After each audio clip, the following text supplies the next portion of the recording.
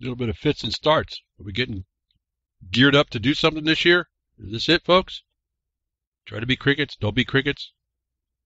Sitting watching it all happen to you. You can't make that. You can't make all that noise if you're out doing something.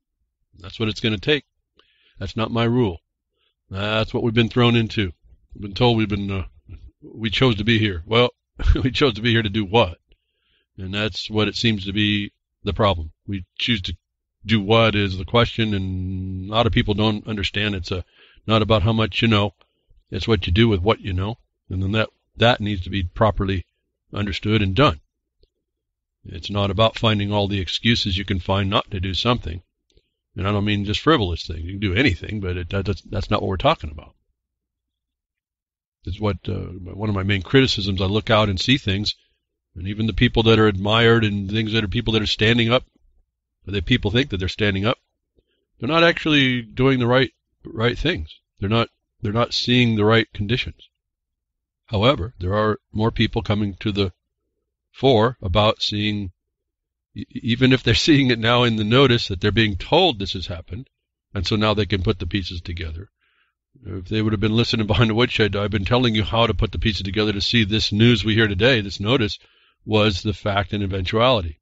In other words, with this forward-thinking, with the perception of what there was to come, you can position yourself a lot better. Again, get outside the road of the bus that's coming down to run you down.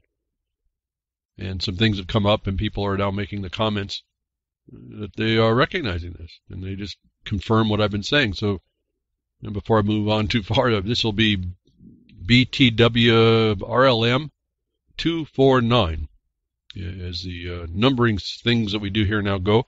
So you can find the content that I'll be speaking to. You can research even more, use it as a stepping stone, a foundation to begin your studies on things that you find that you think are important, and you take that on by itself, take it on, and start moving forward. I encourage a lot of people are doing more research. They're asking more questions. They're anticipating more things. They're confused by what they find, and that's all cool because that means you're engaging some things. And it's just going to be a matter of not knowing. Don't look at. I'm just telling you right now. It's late in the game. Don't try to be so comprehensive. Think that you can get so comprehensively knowledgeable until you need to start doing something. Just find something you need to do. That you find a wrong that you need to be making right, and go make it right. And I think we just do that. And that'll focus you on what you need to know. And eventually you'll start picking up all the stuff that may be peripheral. But this knowledge is coming down. How I've been telling you, it's been written for us to understand. However you want to agree or disagree with what they call so-called law, statutes, code, whatever you want to call them. I mean, these are the things, the guidances that people use to exist in these societies throughout the world. And that's those that run the power to harm you are the ones you have to watch, and you have to look at how they look at things, because that's what's going to guide and that's what's going to protect them. And I've told you then, when you look at it that way, and we get over to the Lieber Code, we're talking about you know them when you see them. You know an occupying force when you see it. You know a criminal when you see it. You know that you're being harmed when you finally see it. The problem is they keep you blind and dumb. And you keep the glasses on thinking you're cool. The dark glasses on, you think they're cool looking. No, that's blinding you. You put on any color, rainbow colored glass too. You can do all that. That's all for us to choose to do. Or you have to acknowledge when there's a problem. You have to be responsible to readily acknowledge it. Well, these things I've been suggesting are right there for us to see and have been. And it's really now everyone seems to be, anybody who comes onto this seems, oh yeah, that's always been there. Well, it's a little different than what I'm saying. I've been saying this for quite a while, and as I said, the 249 episode here, I realize I think I've been broadcasting now for it has been 9 years now, I think, this week. So this is when I started broadcasting, and then we went through a couple of networks, and now I'm here at reallibertymedia.com, and been broadcasting on here, and I made a specific decision to be here and not be on a bigger network, given things I was watching and seeing, and because I'm dedicated to what I do, and this broadcast is really limited to what I can do on Sundays. So, in all things considered, I realized that I just needed a place that I didn't have to deal with a lot of the backbiting that goes on in a major network, which I understood when I was at Oracle, and I didn't want to deal with any of that. I didn't want to have to get into that drama because it's tough enough to keep focused, and I just wanted a place that I could come every week and hope people would show up and people would listen, and then there was the archives, and that's ever so important.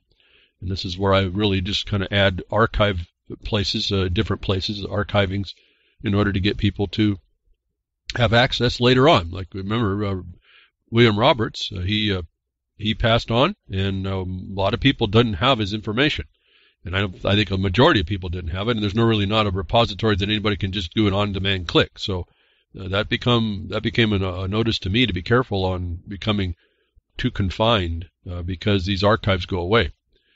In fact, I think a Real Liberty Media, there's only so much space on the archive, so you may click into an old broadcaster and not find a file there. We just don't have the space, the time, and the space and the hardware and the ability to keep all this stuff going. So it's important.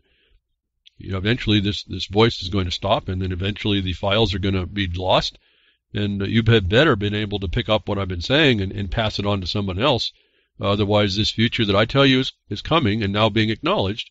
It only took 10 years to finally catch up to it, what I've been saying all this time. And when I came in at 9 years ago, it was only because that's where I could find a place in. I was trying to get in before, but didn't understand the internet so well.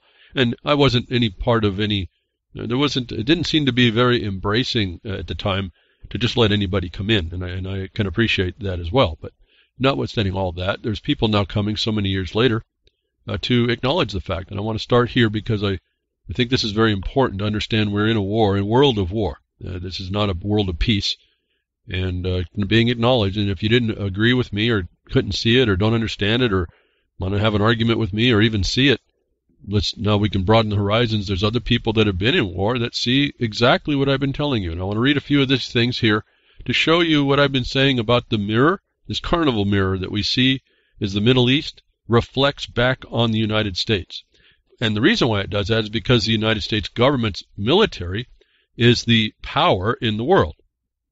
Now, it's not the absolute power. It doesn't come away with that with no bloody nose if it goes in somewhere. And so you see this tenuous conditioning that goes on, and why the government of the United States use the tools called proxies in order to advance their occupations throughout the world. And I've never had anybody talk to me about this in the government to say why we would do this as a people. But when you do this as a people, you can't accept anything but resistance on those that don't agree with your oppression. And so go to those people that were in the tools, the fodder, the tools that made up that oppression. They start to see this connection between the Middle East and what the United States is doing there and what we do here. What I've been telling you is the carnival mirror of the reflection of what if they'll do it over there in Syria, folks, they'll do it to you here. But the carnival mirror is that contorted mirror, so you don't quite see you for sure, but you see some kind of facsimile of you, and you can't quite tell maybe, you couldn't identify you by what you see in the mirror, not realizing that that's the only thing changing that view is your perspective. But that whoever will go attack someone will attack anyone. For their reason will attack anyone for that reason or other reasons. And so this interesting acknowledgement comes up in a report here called the Disturbing Parallels Between U.S. Policing at Home and Military Tactics Abroad. I thought this was very important to acknowledge. It confirms, it's an independent confirmation of what I've been telling you is going on. And I think people need to understand this concept, even though I've repeated over and over. It doesn't seem to be settling in so well. There's a subtle denial that we don't have anything to do against it. And if we go, just the Libra Code, again, the protocols of the Elder Design, silent weapons for quiet wars, even silent weapons for quiet wars, it's now becoming more pervasive. People are now acknowledging this document says something. And it explains what's going on. It explains all the uses of how they're controlling people and societies. It's how they do it silently, right in your face, transparent to us. I've been saying this for years and years. And it's finally coming up. People are starting to, more people are now acknowledging all that.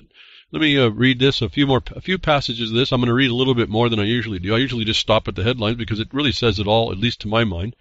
And I would hope, given I don't have that much time on the broadcast, to get through this pretty quickly, give you leads to follow if you're so interested. And so there we are. That's the beginning and the end of it for really where I do here, because I don't have anything to really focus on for anyone. And if you're not interested in the one thing I focus on, you won't be listening. So, and as I've been having quite a few people, actually, it happened again in the chat room, people have questions about the information I've been giving out, and I'm trying to apply it, which is the biggest thrill to me. You're trying to apply what I'm saying, and you're seeing the application, or you think you see the application.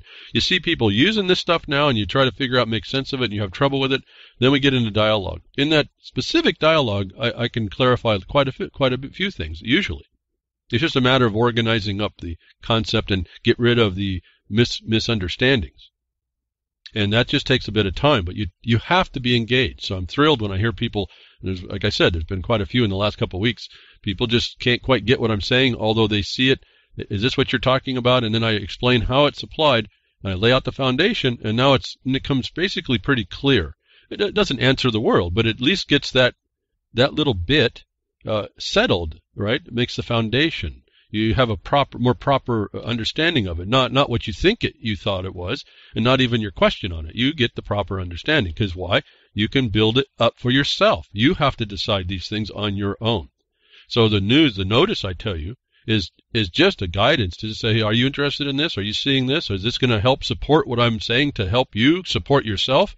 Is this a concept you need to hold? You don't need to lead with the fact that you're an occupied people. Just understand that's the environment. That's the battlefield. Better put that back. You don't want the occupier to know you. You know that. And so this is a little different dynamic I see in the world. And I can only affirm to you, the more I understand it this way and proceed this way, we become, and the people I work with more closely, and anybody that gets involved that has a question and needs to have a better answer, and I give time to work with it, we come up with a much better answer, and we get much more successful. That's all I can advance to you. If you're not willing to do much of anything, then I'm wasting everybody's time that won't want to listen or just wants to be entertained.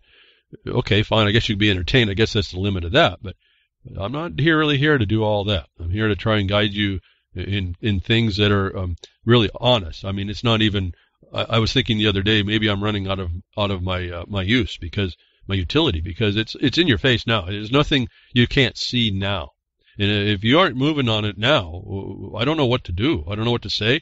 I don't know what more to offer. And so the only thing I can be here to do is I see more people coming, more people talking about it. They sound like me almost. It's kind of scary. They're coming today to sound like me, although the subtleness is I was telling you about this before, as you can find in the sources. I'm not a reader of reports and stories and articles and news. I'm pointing the news as telling you of a future and a fulfillment. And you can choose to like that, or you can choose not to like it. That's not really my choice. I can just tell you that it's there and what I see. And well, most of what I see, given the world is given over to an evil, if you don't want evil, you're going to have to resist it. That requires action. And you can't just do it by thinking it's an evolutionary engagement. As I said, I can tell you folks, over 9 years, I was just thinking about it, I cannot even change one part of what I've said, and I don't think it's been suggested that I change one part of what I produce and put out. I have a very few things I say, and I repeat them in maybe different ways. But there's really not a whole lot of other way to look at some of this. And until everyone gets that, and then looks at the news and starts seeing, oh yeah, that was foretold to us, and we should have been involved to interfere with that, and there was tools to do that, and bad on us for not, then maybe we'll get a different appreciation of what we're really supposed to do, and not try to gain a bunch of knowledge that may or may not help us, but actually grab the knowledge that will help us and properly apply it. So getting to the story now, for all that long-winded way to go, I'd like to read this report, The Disturbing Parallels Between U.S. Policing at Home and Military Tactics Abroad. I won't read the whole article. I'll let you do that. But I want to set this up a bit and then read up to some of the conclusions he comes to. Some of what they did and what he explains happened in Iraq, you really need to see, so that, because this will be hollowed out for you. There's a substance behind how he gets to these conclusions that you really need to see how. And then you need to start applying them through that carnival mirror to the United States. And I said what this government will do to the people in another country, they'll do to you. Remember, the people are different from their government, and those in the government are different even from their government when they become the caucustocracy. So understand all these distinctions. You knows them when you sees them, folks. That's all I can say. Your spirit, your intuition, your whatever common sense we still have left, will see these people. You have to look through that transparency and see them through what the obstruction of transparency that they've made. The writer goes on. His name's Daniel Sturgeon. Excuse me for pronouncing it wrong. S.J., however you pronounce that. I can remember both so well. 2006, my first raid in South Baghdad, 2014, watching on YouTube as New York police officer murdered Eric Garner for allegedly selling loose cigarettes on Staten Island street corner not 5 miles from my old apartment. Both events shocked the conscience. I'll rest on that. Both events shocked the conscience of someone who was in war, folks. You've got to understand how important it is to understand what's really going on in the United States. We have been desensitized to these really atrocious things we should have never been accepting early on. The writer goes on to say, the author here, it was 11 years ago next month, my first patrol of the war, and we were still learning the ropes from the Army unit we were replacing. Unit swaps are tricky, dangerous times. For most military officers, it was similarly unthinkable that many embattled Iraqis could see all American military personnel in a negative light. But from that first raid on, I knew one thing for sure. We were going to have to adjust our perceptions, and fast. Years passed. I came home, stayed in the Army, had a kid, divorced, moved a few more times, remarried, had more kids. My Giants even won 2 Super Bowls. Suddenly everyone had an iPhone, was on Facebook or tweeting or texting rather than calling. Somehow in those blurred years, Iraqi-style police brutality and violence, especially against poor blacks, gradually became front-page news. One case, one shaky YouTube video followed another. Michael Brown, Eric Garner, Tamir Rice, Philando Castile, and Freddie Gray, just to start a long list. So many of the clips reminded me of enemy propaganda videos from Baghdad or helmet cam shots recorded by our troops in combat, except that they came from New York, Chicago, or San Francisco. As in Baghdad, so in Baltimore. It's connected, you see. Scholars, pundits, politicians, most of us, in fact, like our worlds, to remain discreetly and comfortably separated. That's why so few articles and reports or op-ed columns even think to link police violence at home to our imperial pursuits abroad or the militarization of the policing of urban America to our wars across the greater Middle America and Africa. I mean, how many profiles of Black Lives Matter movement even mention America's 16-year war on terror against huge swaths of the planet? Conversely, can you remember a foreign policy piece that cited Ferguson? I doubt it. Nonetheless, take a moment to consider the ways in which counterinsurgency abroad and urban policing at home might in their years have come to resemble each other and might actually be a connected phenomenon. Have I said that, folks? I just interject. I just can't tell you. This is an observation from someone that's been there. This is beyond me to now conjecture if I had a thought and a doubt of what I was telling you before about the carnival mirror. Let's go on. The degradation involved so often, is what he goes on in the section heading, the degradation involved. So often, both counterinsurgency and urban policing involve countless routine humiliations of mostly innocent populace. No matter how we've cloaked the terms partnering, advising, assisting, and so on, the American military has acted like an occupier of Iraq and Afghanistan in these years. Those thousands of ubiquitous post-invasion Army foot and vehicle patrols in both countries tended to highlight the lack of sovereignty of their peoples. Similarly, as long ago as 1966, an author, James Baldwin, recognized that New York City's ghettos resembled, in his phrase, occupied territory. In that regard, matters have only worsened since. As in my experience in Iraq, so here on the streets in so many urban neighborhoods of color, anyone guilty of innocent, mainly innocent, was the target of such operations, and the connections between war abroad and policing at home run even deeper. Consider that in Springfield, Massachusetts, police anti-gang units learned and applied literal military counterinsurgents doctrine on the city's streets. Even America's stalwart Israeli allies, no stranger to domestic counterinsurgency, have gotten in on the game. That country's security forces have been training American cops despite their long record of documented human rights abuses. How's that for coalition warfare and bilateral cooperation? Here at least the connection is undeniable. The military has sold hundreds of millions of dollars in excess weapons and equipment, armored vehicles, rifles, camouflage uniforms, and even drones to local police departments, resulting in a revolving door of self-perpetuating urban militarism. Does Walla Walla, Washington really need the very mine-resistant ambush protected the MRAP trucks I drove around Kandahar, Afghanistan?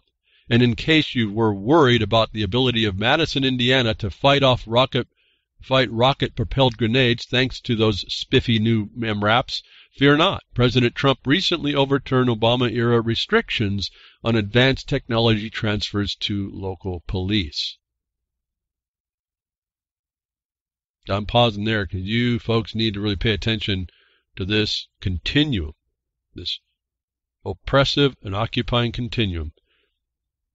The author goes on, like so much also in our contemporary politics, Americans divide, like clockwork, into opposing camps over police brutality, foreign wars, and Americans' original sin, racism.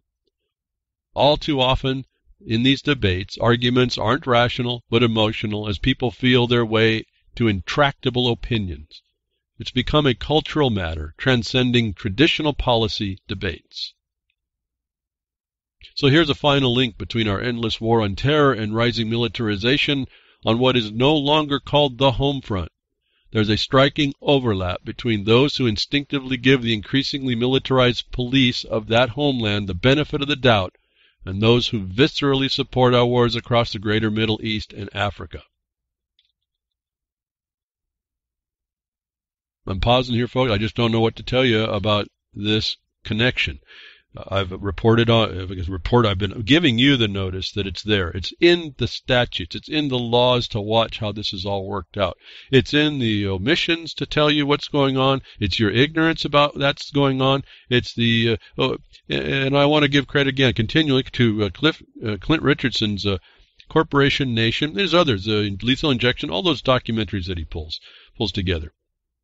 In particular, the Lethal Injection, which he was then been able to expose Title 50. When you see, and this is how I started to find and read the codes, the exceptions given to government, people in government, to do the very crimes they claim that you would be doing, except for that license it gives to itself. I realized we were in one discussion, an open-air prison. I realized we were underneath the military occupation, and that could readily go back to Lincoln's time. You don't reconstruct southern states' governments under ostensibly under states of independent countries called states unless you are under an occupation, is the first clue.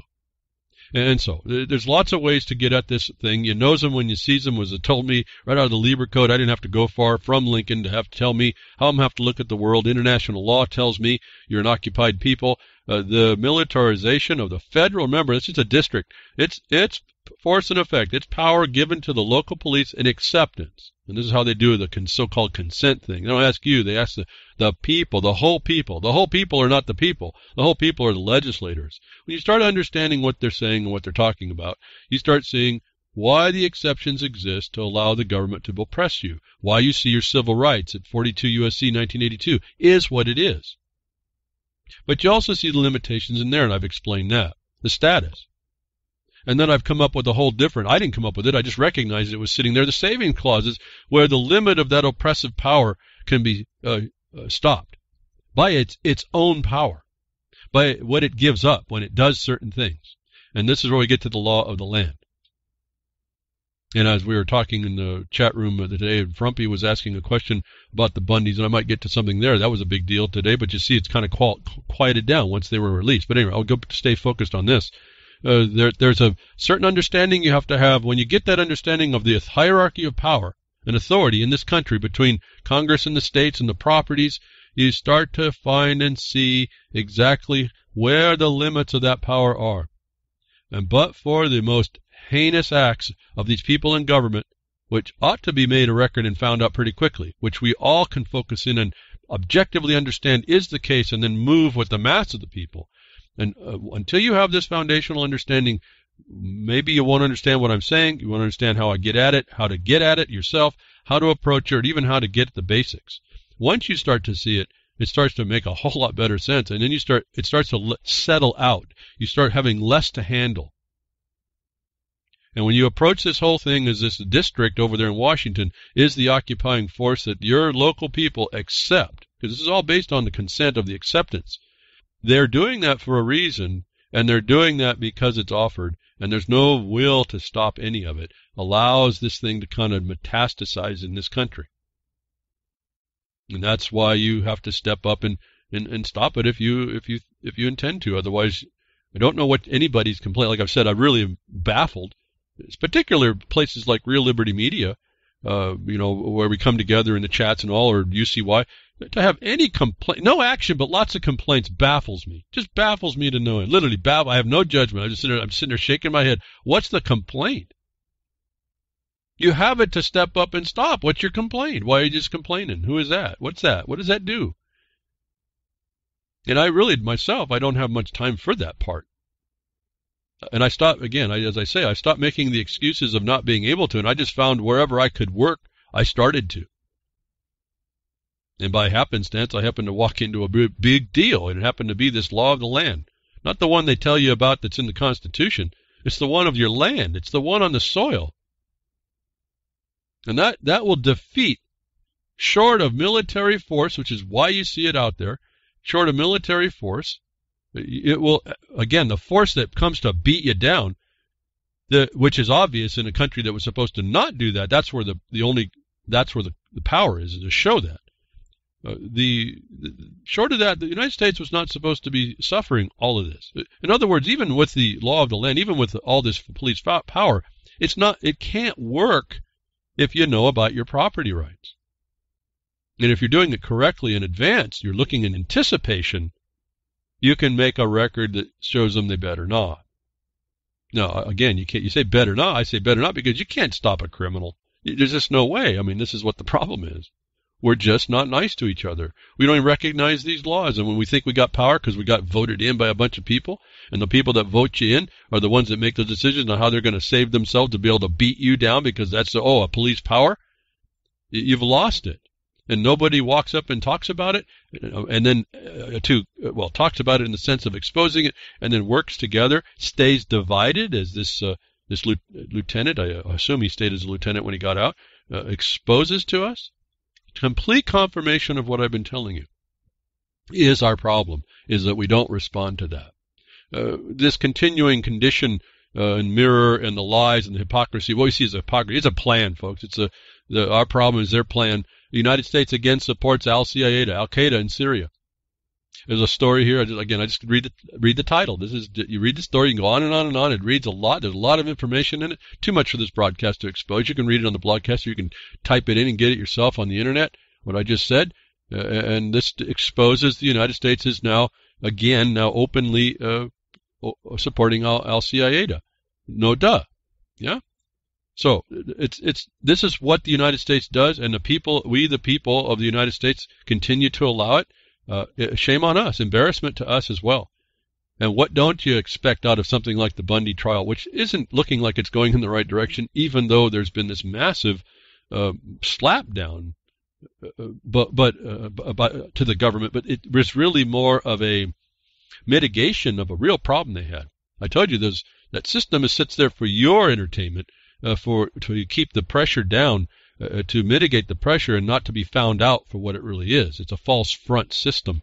It's a spaghetti western down there everywhere, and you have to see that, and you have to call it out. Nobody's calling it out. In fact, there's lots of things that are not quite going in the right direction. But again, support where we were thinking, the Al Qaeda was our enemy. They're our proxy friend, and the government's willing to use a proxy friend to beat up people. And I'm saying that they're doing that here with your local police force, and the feds are doing that with your local police force. That's a proxy to beat up on you. And this officer or this lieutenant in the Iraqi army sees a direct correlation. If you didn't hear it, behind the woodshed. Now, more things that we work on.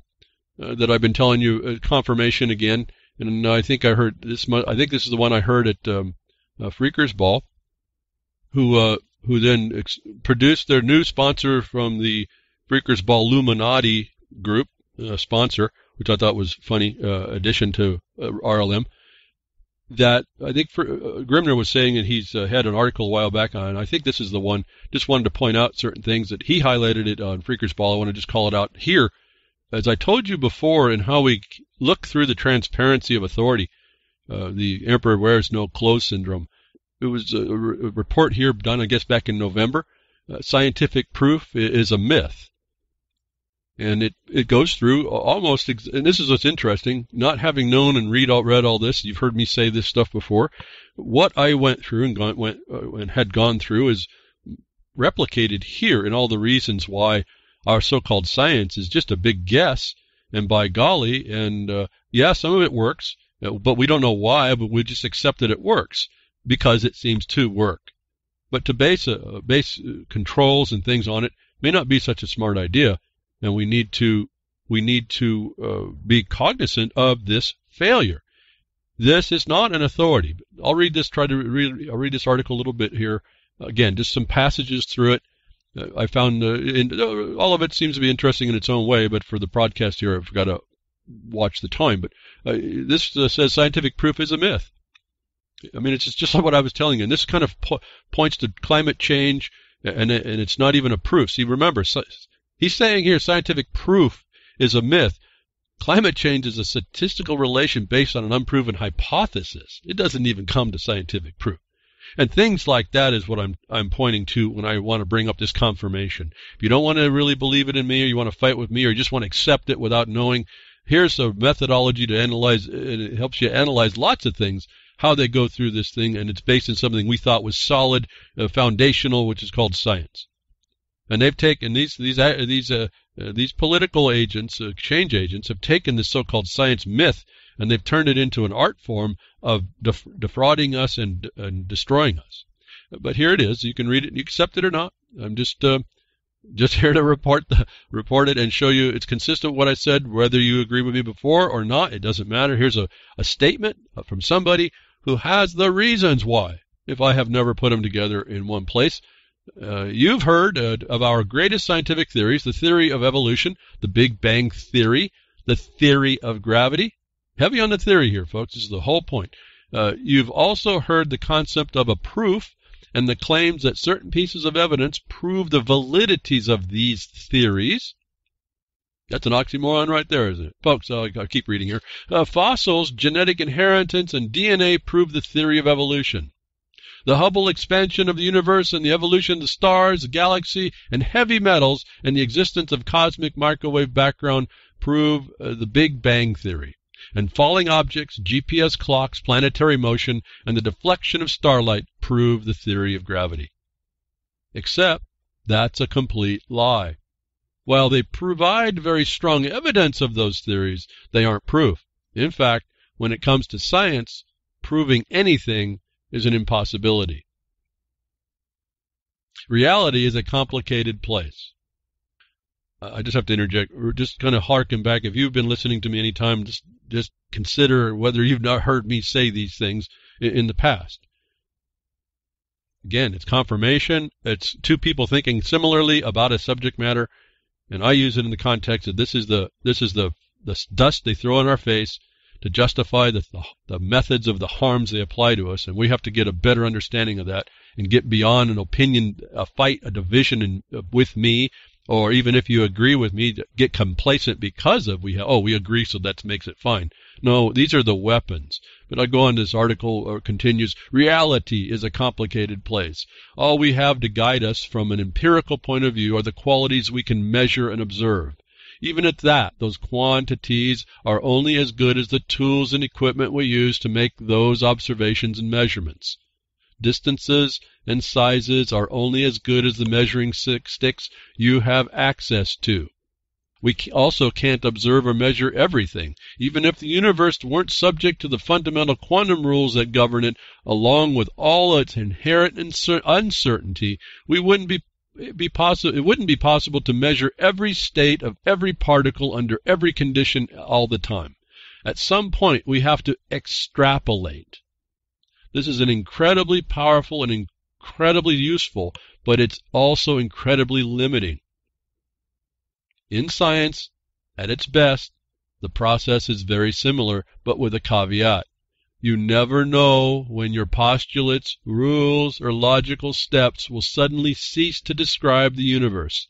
You never know when your assumptions will suddenly become invalid. And you never know whether the rules you successfully apply for situations A, B, and C will successfully apply to situation D.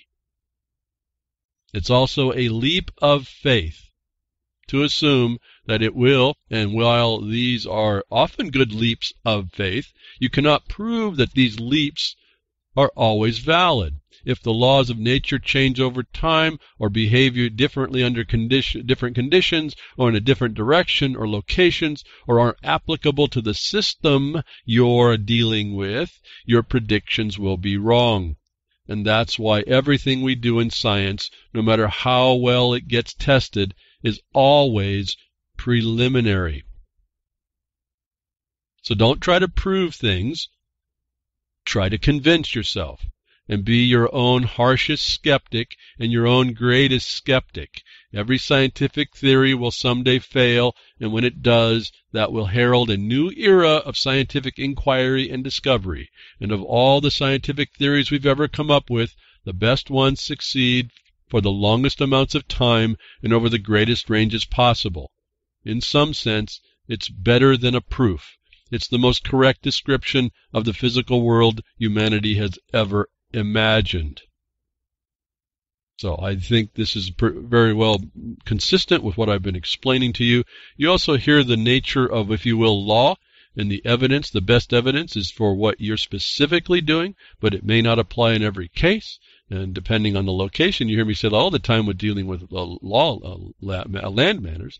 And so we hear the correlation of a consistency from one subject matter area to the next.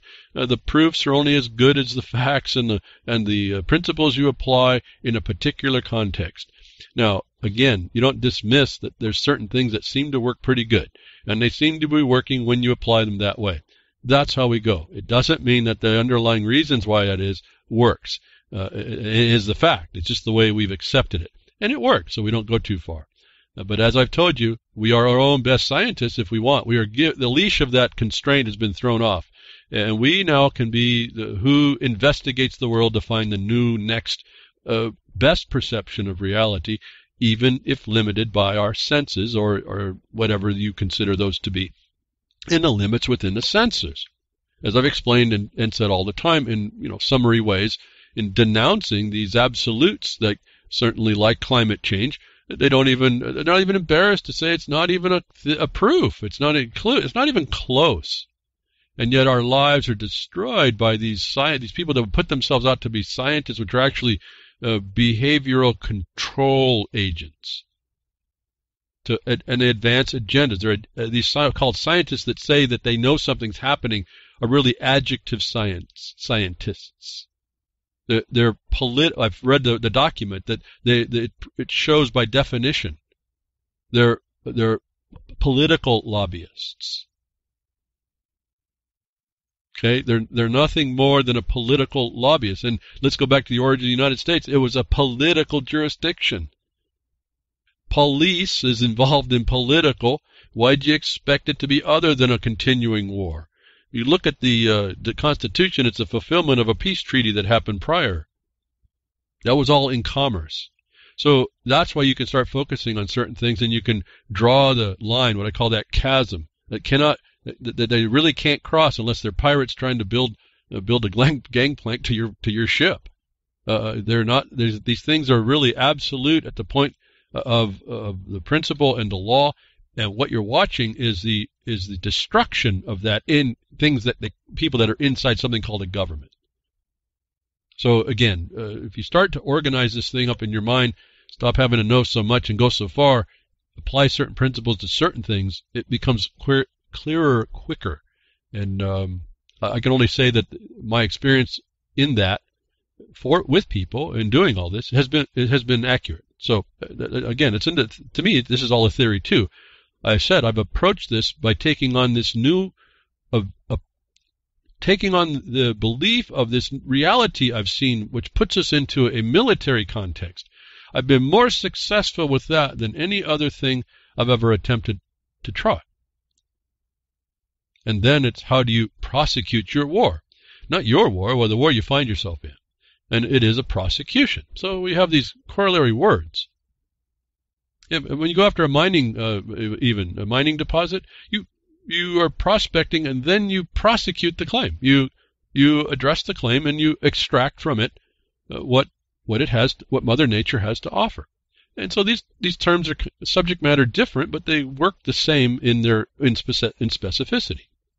Even though in each specificity there may be a whole different language set in order to address it. That is done in order to specialize so that the union industry that they try to impose, that they do impose upon us and rules our lives, has a way to run. It's their way to escape and make it look like this entire thing is not knowable by most people, when in fact everything was supposed to be knowable. Otherwise, you don't have that Republican form representative government, and that's the proof of the destruction. And we get right down to Congress that was supposed to guarantee that, don't we? Now we get to the nubbins. Now we get to the hard part. Where does that get us? Where does that get enforced? And so little different thought starts to go on, and it's not willy-nilly out there trying to figure out ways to disclaim an existence of something. It's saying, no, we have a real problem in our face, and it hurts. It can hurt us bad, and we're going to have to figure out how to stop it. And we got to have more will, and no different than the will of the people of Afghanistan to resist all this, notwithstanding the the opium business that the CIA has implemented, that the United States military protects in Afghanistan. Those people are not destroyed. They are still fighting. And we have to have at least that much will in the United States to stop the caucusocracy that's grown up around us. And the one that doesn't work, it's the administrative side on top of that. There's a couple of them going on. As I said, there's a couple of different occupations. It depends on what you focus on. A lot of people don't understand it all. A lot of people can't deal with it, and it's not judgment. It's just I don't think we're built to have to deal with this many war fronts. And that's why I say it's really going to take more and more of us. I do a different thing that allows me to look at all those war fronts. But to actually be the one dealing with someone who's dealing with that is not my best place. And then the one that's dealing with they're dealing with their thing. And so I started to realize that there really is this hierarchy of skill and talent application. And it's not a hierarchy like vertical, if you will. It's the accomplish, if you will, the mission. And so you have to have a mission. You're back to having to do something. You have to make that decision. And if you don't, another confirmation comes out, and I want to thank. I've been here 2017 on Minds.com for putting a comment in last week's posting for the broadcast, which apparently was too bizarre for everybody. The Fractal of Destruction wasn't a catchy title, even though what I'm telling you is exactly that is, what I was describing to y'all. But he put in a link to a video, and I was really happy and surprised. There was a 24-minute video. If you go to Minds.com, find my account behind the Woodshed, and then go to the comment of last week's production, you'll see the link over there to a 24-minute video. And he was saying you need to see this because they're talking what you've been talking about. Sure enough, it was like a 24-minute roll-up of what I've told you over the years in short work, but It wasn't, as I've told you, in an advanced view, a prospective view forward. It was from the news being fulfilled of what I told you. And so, and these people that are presenting are speaking in the similar language and we're very consistent in our approach to how we see this thing laying out in the subject matter areas I've been explaining. And I don't know how long they've been understanding this, but they are now pointing out in all this news that I don't get to, that I can see, that the fulfillment of what I've been telling you is there to do is being done now. We're really in the, if you call the end game of this fulfillment that's going on against us. And one of the stories within their video was a woman who has her own disclosure. And remember, I was talking to you about the fires in California, and these two people, between the two of them, they hit almost every point. I mean, every point. I think one extra they found they had opened up with that I hadn't talked about, but it was the fact of the fires were going to cause people to not have their homes. They weren't set up. They weren't prepared. They didn't know how to get their insurance. That the new codes were going to come in to keep you from being able to build, and the insurance companies know all about this. So they're ahead of the game. All that was in there, folks. And this is exactly what the news is. It's coming down. They come in and they steal from you. They keep from you. They work on your ignorance. They work on your lack of preparation ahead of time. You know, even the legalisms you're involved in, and they take advantage. And so within one of the stories I wanted to point out, because this was now tied into the problem with your, and she points it out, and I didn't get her name, the woman. You can get that at the link. She points out exactly what I told you about the cashless society and the fact of the ability to take from, once you're locked into this blockchain, or once you're locked into whatever, the electronic banking or so, and you have to have your accounts with anyone that's accessible by the government or its offshoots, corporations, they'll have a direct connection to turn you off, take your stuff, and you don't have a remedy against it actually. Well, the evidence of this capacity, it did come out in this fire, as this report, and from a link I have, that AT&T, after the fire went through, I think it was Sonoma, well, it doesn't matter, wherever it was, the Coffee Park is where the fire went through. AT&T cable boxes were destroyed. AT&T claimed the boxes were $500, and it's reported that as a family tries to keep their spirits up and move on, they're left to deal with a 472 charge to her account, the woman that reports on about this, and this was them billing out of your account, putting a lien into your account, your bank account, to take out the money.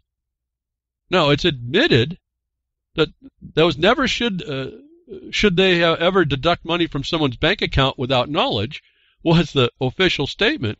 But I want to point out in this disclosure that they already can do it. That they can't do it yet, and they shouldn't have done it, doesn't mean that they can't and they didn't. They did. And this is your cashless future, is what I noticed here. Again, they're reporting on the things that have happened. I told you would happen. I'm reminding you it's to happen, and we still have decisions to make in order to stay away from the what we can consolidate into the technocratic future. This digital prison that they put you in. They just come in and take your money. Now, if you look carefully and you look at this, you know, at some point, I guess you might be liable to it. I don't know. But to be able to just to come in and take your stuff, they're telling you they already have the capacity. That should really shock you. This is not a future thing. This isn't even me telling you they can do it anymore. They're doing it now. They've been doing it, actually. And so, another confirmation from people who would sound like me. If you listen to them, they sounded like me, except that they're pointing to the news after the fact. And I guess that was my subtle distinction about what I've been doing. For years, I've been saying this is coming along. They just now produce the evidence of it. I can't get to all the news. I read a lot of this, but to me, it's just a bunch of, okay, fine, there it is. There's the proof. I don't know what. I hear still crickets. That's my problem. I still hear the crickets. That's my problem. I don't care how much you know. What are you doing about all this? And if I'm hearing crickets, nothing is the answer. I don't even have to worry about it. It's pretty self-evident. So here's the fact, folks. And in fact, another thing was disclosed. They're causing, as I told you, they would cause code enforcement rebuilding requirements that would raise the cost of the building of the new building, and you're going to have to comply with new codes. I said, that's all the plan. That's the future.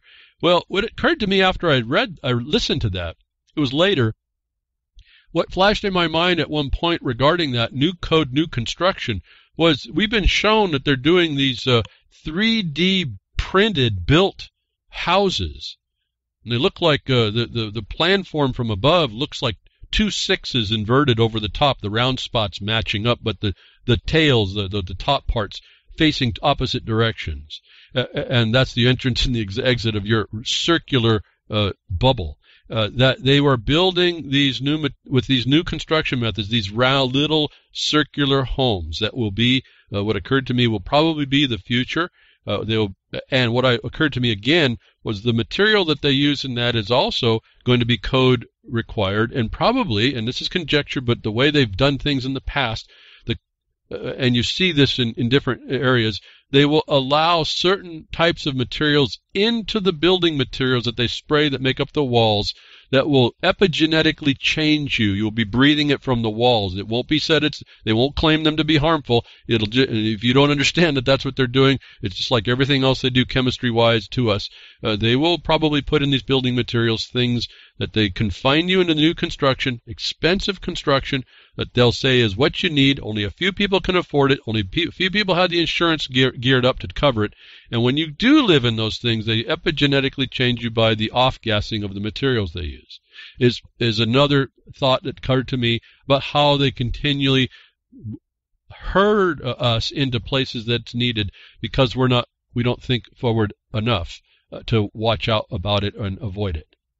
And so this is they're also what they did explain that I hadn't talked about was how dastardly the government is in mandating cleanups of your property because of the fire, and when you don't do it fast enough, remember, you're devastated as a family. You're devastated. You don't have a place to live. You got probably no money or very little, or now they're stealing it from your bank accounts, and then the government comes in and said, if you don't clean your lot within a certain amount of days, we're going to dock you dollars. And it goes so fast that it takes away the value of your home. You can't build. That was the new revelation of the city. The county itself does these impositions. If you think you're dealing with a race of people that have empathy with people that do that, you better rethink what's going on. And if you can cognize the fact that they do exist, these creepy criminal type lack of empathy people, these literal aliens, these alien species on our planet that will do that to other people, then you need to be looking really close, and you need to understand that's what you're vulnerable to, and they're there to do it. And do you want to live in a world like that? It's already planned out for you. It's not even a question. So these people have your future planned because you didn't, and that's our problem. As I've been saying over and over, more confirmation. Now, another thing that came up about confirmation on what's going on, and these are serious things. Again, what I'm doing today is acknowledging some confirmations to me that things I've found, but I want to project those into the future because they're not completely done yet. The people in Northern California, you're seeing the example of what's going to be done to you in other places. And I'm sure Southern California's experiences now with their fires the same thing. And it's not just fires. This happens to be one of the ways that they use natural consequences to just plunder, be a parasite on your life and under color of authority steal from you these things. The harder things to deal with in this case, they were doing cleaning up the yard as a police power. They will deem it to be an abatable problem, something that's of a public danger, and that's how they start to do that, which is something you have to look at, which is very difficult to do. But there's another thing going on, and in California as well. You just look like this is just the example state of the oppression, the dystopian future in action right now, in parts, to give you the future view of what starts to happen in other places and will be happening in other places. And a public warning here for the flu season that we're into. We've been into it. And, they push the vaccines. Well, the story coming out right now, and more confirmation, it seems to me, the severe flu brings medicine shortages back to ERs and a rising death toll in California. Now, why is that? They just imposed mandatory vaccines for all the school children. Why are they having this thing? But this is the reverse psychology, and the counterintuitiveness of how all this works as well. Most people in California nationwide are catching a strain of influenza known as H3N2. That's the pig's fly flu, folks, that we talked about when I first started broadcasting over 9 years ago. One of the very first things I hit was the novelness of the pig's fly flu. In other words, it was the flu, the actual natural flu when pigs flew. This has been moved on. It's now H9N7 or something like that. We found that out in Taiwan or Singapore, that scientist that got caught with the advanced form, the novel virus. It was man-made, novel, not natural, novel. I've been through all of this. But here's the report now, and we found out later subsequently that these viruses, being that they're actually not telling you this, that they're not natural, they have no real resistance inside you, and they don't really work so well for you to stop. You become the vector. And remember quite a few stories that we reported here about that, and warning to y'all, and I think the Disney case was the one that hits my mind quickly here, that the people who got the flu shot were actually the vectors. Most people in California and nationwide are catching a strain of influenza known as H3N2, which the flu vaccine typically doesn't work as well against. We did read this report before. We've done it way prior. Here's the admission again. And after I go to when I went to the title that there's a rising death toll, and they don't know why. You don't think they know why? This is self-evident we're just the walking wounded here, and we continue to scratch at ourselves and just keep the wound open. National health officials say the vaccine might only be about 32% effective this year, which could be contributing to the high number of people falling ill. Let's go to look at that. Could be. Yeah, that's right. There's no proof of that it is, but, the likelihood, and I think if I was going to be looking to be suffering this thing, maybe I'd rather err on the side of caution and say, yeah, it's likely it is causing. And so they kind of hide underneath that line, and we kind of know to look at that. But in fact, it's likely because we can't prove it. But what are you going to do? Are you going to believe it's likely or just assume it's not? And by 32%, it seems it's highly likely, and the vaccine doesn't work. So this is the interesting part about this report I got out of it. When you go read down through, they tell you all about, how they tell you all about it. Health officials say it's not too late to get the flu shot. Now, if it's likely causing it, why would you tell people to go get it unless that's our problem? You are the vector as the one who got the flu vaccine. It doesn't mean if you don't get it, you won't catch it, because you will catch this thing, and it's a little more deadly strain. And apparently it's affecting, and I don't know if I got it up, it's affecting, in Santa Barbara, it killed 7 elderly people out of 8 who got the vaccine. But the health officials say it's not too late to get that flu shot. Certainly not. It's not too late. Just get the flu shot. Here, we want to inject you with this killer. Dr. Greg Hendy, UCLA's chair of emergency medicine, said people usually develop flu symptoms 2 or 3 days after they're exposed to the virus, but are contagious the day before symptoms develop. Contagious the day before symptoms develop. And this it again confirms what I've been telling you about how you can anticipate you're going to be getting the symptoms. And it's something I work with myself. So far, so good. It seems to work really well.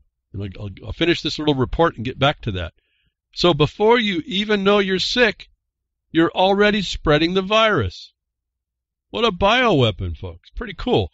He recommended that people wash their hands and avoid close contact with anyone coughing or sneezing. You think, folks? Now, there is what I've told you before. That's how you stop and you stop it by don't get it. Don't put yourself in a place and don't have yourself unprotected against the obvious coughing and sneezing, but you realize you're contagious before the symptoms start. So this becomes responsibility on every one of us to be knowing of ourselves and whether or not we might be under an attack by this threat. And I've told you about how you do that, and I think it's been working for me for a long time so far. That given it goes in the mucous membrane of your nose, if you're paying attention, you'll feel it go in your nose. You'll feel it start to attach or try to do so. I don't know what it's doing. I just know it's there. And you got to be aware of that, and you can't dismiss that. It doesn't matter. So far, any one of these things that goes in a mucus, it's even in your throat. Now that I think about it, I'm trying to think, how do you do the one in the throat? You will get a burning sensation. You will get a tickle. You will get some notice that there's something that's not supposed to be there. The body is already starting to fight it. That is your notice to go take your measures to stop it. And what I've told you works for me, may not work for you. Well, I'm always up. You take your vitamins, you do your vitamin D, you do your calcium, magnesium, and zinc. They all work together. You do your fish oil. They all work together. You do it routinely. Don't overdo it. Just do it as supplement. But when you feel that burning in your nose or that thing in your throat, just the first time you feel it, do not hesitate and do not wait. You go to your wherever you've got these this bottle, spray bottle of hydrogen peroxide, and I just mix it. I just take the 3%. I've even mixed it down to half and half. So it's only 1.5% hydrogen peroxide. And I put it in a misting bottle you find at a dollar store for $1. And you spray that in your nose and inhale it in your nose and in your throat and inhale it there too. And you keep on that as long as you feel that thing in your throat or your nose. Every 20 minutes, whatever it is, you make it routine. You don't make the excuse not to do it. And I believe that will get you, it's part of the hygiene part. You keep yourself in a state and in a way that they cannot, these viruses aren't in an environment to be able to do what they do. However they do it. I don't have to know much. I just know I've found something that seems to work for me, and when I get people to do it for them, either the symptoms are much less or they avoid the thing completely. And so I want to just tell you again, because it's a serious thing. People are dying on this one, but it's simple as hydrogen peroxide in water at this time. I've told you before, and I thought I had invented something after I was doing testing, and I found it works even better, was to take some colloidal silver and some peroxide in distilled water, or just clean. It has to be fresh water. Be careful of that amoeba. You don't want to be just taking pond water here.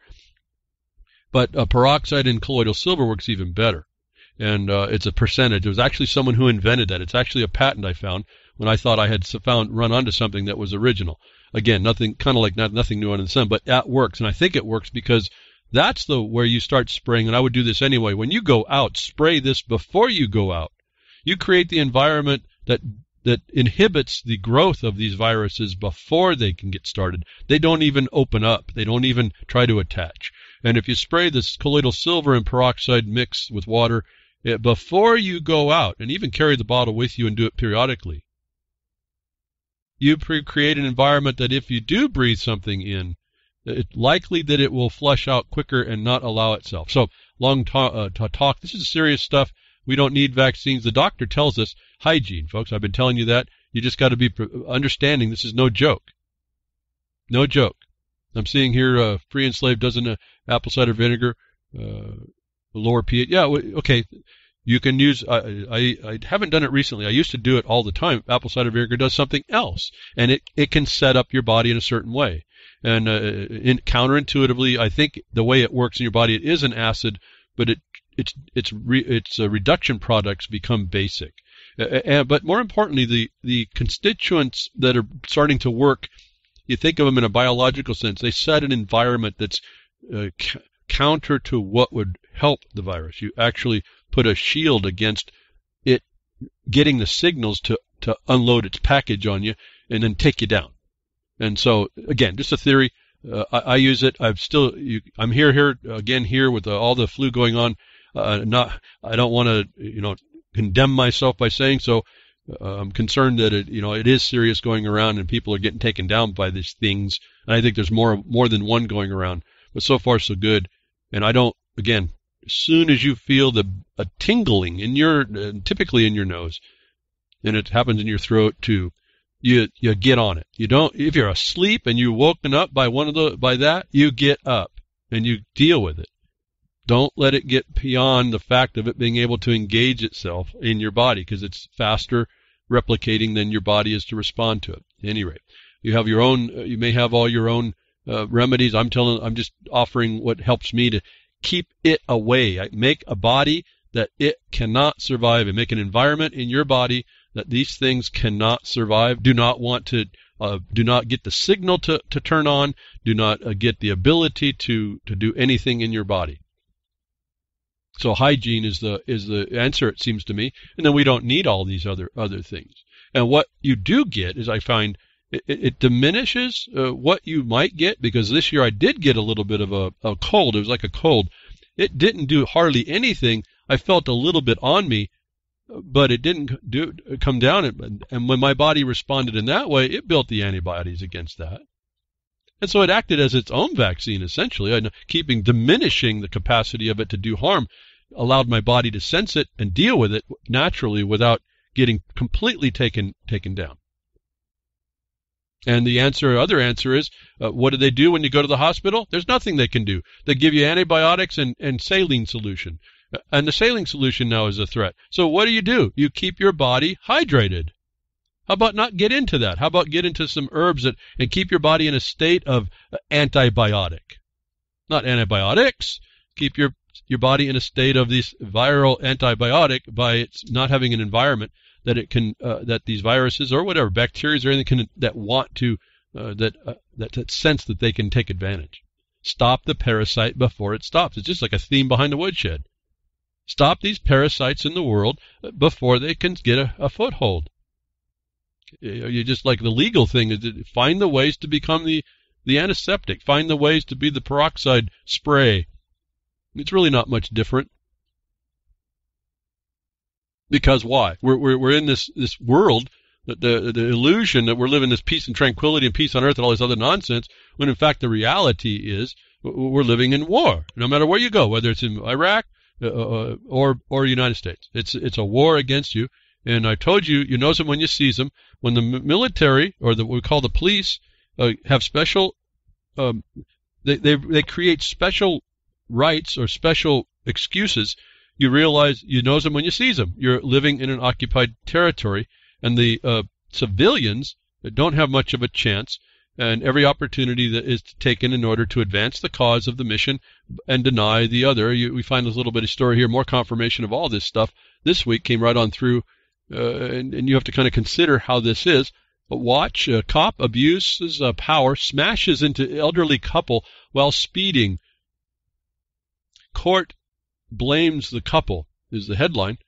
And we can read through this a little bit. The police officer who crashed his patrol officer in an elderly couple's truck is what it was, not a car, while driving nearly 30 miles an hour over the speed limit, will face no charges and will remain on the job despite a history of dangerous driving accidents, even with the investigator claiming that, quote, if the officer had been driving the posted speed limit, the collision would have been avoided. The district attorney, the bar-ass member, Bryant Dunaway, told WSMV News that he had no regrets about declining to charge the officer. Quote, both of them did things they shouldn't have done, and both of them violated the law, Dunaway said. They violated the rules of the road. They violated the rules of the road. Well, let's move it down to what this is all about. Rules of the road are based in the notice of the Motor Vehicle Code applicable to a status, but more importantly, on the street, the rules of the road are reduced down to notice. The Motor Vehicle Code is a notice, and the postings are a notice. And so they've given license to the cops here to go and break the law. They didn't say there was a good reason for it. They just blame both parties, and because there was supposedly blame for both, the cop, the soldier, the military man, gets exonerated. By whom? The district attorney, who is what? The bar member, who runs your life. Right? They're the ones that do this decision. They're the bar, they're the court, they're the judge, they're the prosecutor, they're the persecutor. They're the ones that make these rules. They're the ones that make the law, so-called, the code. It's policy is the other problem. Remember, policy is police. You start out wrong. You don't start in law anyway. Go look very carefully at your statutes, your state statutes anymore. They're just policy. It's the policy of the legislature, not law. And they did that when they substituted your states right underneath everyone's nose. for a corporate Model Business Corporations Act. The bar did all this. And so you get out there, you got 30 miles an hour over the speed limit, cop T-bones you. Luckily, they were in a big truck. The guy gets thrown on the street. They don't have to go through more of that. My observation, though, on this part of the notice and him saying they both violated the rules of the road, well, the rules of the road are based in notice. And the notice that you have as someone operating in the street, operating is doing the business of business. This is the driver. Using it in the capacity of a commerce entity, the notice on the street gives you your baseline liability as to what you're supposed to be proceeding under. That when you look out and see a zone of notice of 30 or so miles an hour, a rule of the road for you on what you are going to be anticipating is based on that number, not what an attorney imposes. But this is what this attorney has done, and this protects the system. So my observation on all this, based on your ability, and you got to understand what is happening when you get out there and consider this whole thought. What if, well, so I'll say, here's my response to, and it's on Twitter. You can see how I respond to some of this. I won't get an answer. It's just it's like a response in posterity. And I think it's important to understand the standard so that we don't get lulled into believing these people are the scientists or the political scientists in our lives that have any authority. It's all a best guess, and their guesses are actually opinions that aren't provable. And when we are pushed come to shove and accountability was to come to bear, if we would insist on it, this wouldn't hold water. But my observation on all what this attorney said, so, Mr. Bar-ass gatekeeper, given posted speed no longer matters as notice, what do you impose or opine is the upper limit speed for purposes of determining proper yield? 100 miles an hour? And is the city going to pay to straighten and clear all roads so your opinion can be properly applied? See, the rules of the road are based on what notices you have. And if you're told 30 miles an hour is what they're supposed to be traveling, you're supposed to be able to accept that as what you are supposed to be looking out for. If this gentleman, called a bar attorney, a district attorney, is supposed to be elected into this, that you elect this guy, this oppressor into your life, now puts the opinion that the cop can make any speed, when are you, without a designation, and just on his opinion, when does your yield obligation as a driver, when does that end? What's the limit? How do you even know to enter into traffic if you don't know the upper limit of the speed that you're supposed to calculate your entry to the road from? Is why that issue is no good, and why that keeper, the not barman, the gatekeeper of the bar association member opining that his imposition is better, is explaining you live in an occupied territory. That wasn't law. That was an opinion based by one of the officers of the state, the policy officer of the state, the police officer in an executive function in the state. You knows them when you sees them, folks. This is not too hard for me. So what do you now use as a yield? And if you start seeing the government, the attorneys start doing this, you better be very concerned about what it's going to look like in the future, and that's going to be another indication we've kind of gone over the edge, and there's maybe no way to stop it unless you get a whole lot of pressure to start coming back and pressuring this guy to explain, okay, what were those old folks supposed to use as a standard for their obligation to yield? When is that? 60 miles an hour wasn't enough here. How high does it go, Mr. Gatekeeper? Do I have to sit on the side of the road and calculate something down the road I can't see that might be coming at 250 miles an hour before I sneak out on that road? Because if it's a cop doing 150 miles an hour, I'm going to be blamed for it. Because I'm going to think I'm okay, and I come out there and he's doing 150 miles an hour. Whoa, I didn't wait for him to pass. Same thing with the 60 miles an hour. It doesn't matter. See, the notice was at 30. So I think point made here. This is where you start to lose the objective basis, and that's all these notices are. It's where the line of liability happens. That's all that's about. And what's that for? But basically for the insurance and then also the revenue enhancement. And what you did, you asked that, you applied that to yourself by your application. You've asked for this injustice. And so anybody involved with that in that area would have a great line of questioning to ask. And in some regard, I wonder if a collateral attack on this by injunction to say, no, you can't use that opinion, that you get it in law by just that one question, whether or not he can change the posted speed limit and the liability yield obligation. And if you can get that overturned, you show him to be no good, and now these people are going to be back. They got a grounds to protect because there was a wrong decision made by someone who took an oath to not do that. Anyway, there's the war we're up against. This bar member is one of the soldiers. He just took out the foundation of objective basis, and he empowered the cops, the police, the state to do that harm again. And who pays for it?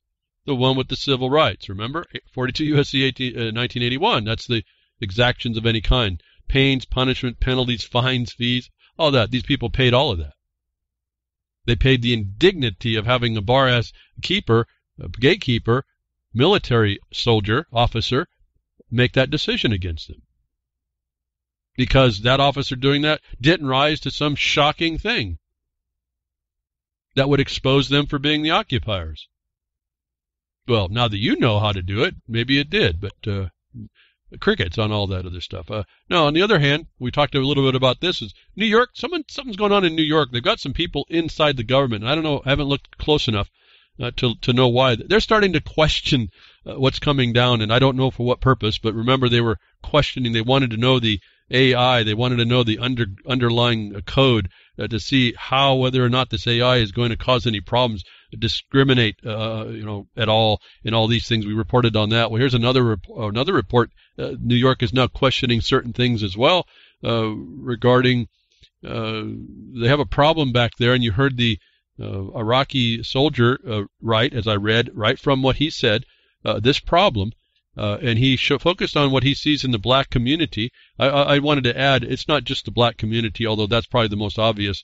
Remember, I got into this because this militarization, I'm one of the first victims I knew about its imposition, but I survived my altercation, and a gentleman named Lee Cole did not 6 months later. He's the one that was shot 23 times in the back through his pickup by the state police when he went there for their help. That was really the writing on the wall for me 30-something years ago. That's what got me started into looking at, wait a minute, where do I live? And so we have a real problem around the world, around this country. It's not just, it's more prevalently reported in black people, but it started too. It was just as prevalent amongst anyone, see? And I want to get into color. We're all subject to this oppression. But here's New York City, of all entities. A Right to Know Act requires cops to record people's explicit consent to warrantless stop and frisks. Now, I've suggested to you before here that what you need to do when you see these policies coming down from the military, the police, their policy is all important. It's what guides that's the notice of their liability or culpability. And that as long as an employee follows that policy, and unless there's no other constraint that the courts have said can be brought in extraneous to that, and they're only limited, but they can. But given that they follow that policy, they're protected. I said you needed to step up, or you start finding this in your locale, step up and advocate for the changing of laws or rules of their action and incorporate in the policies the constraints upon this military.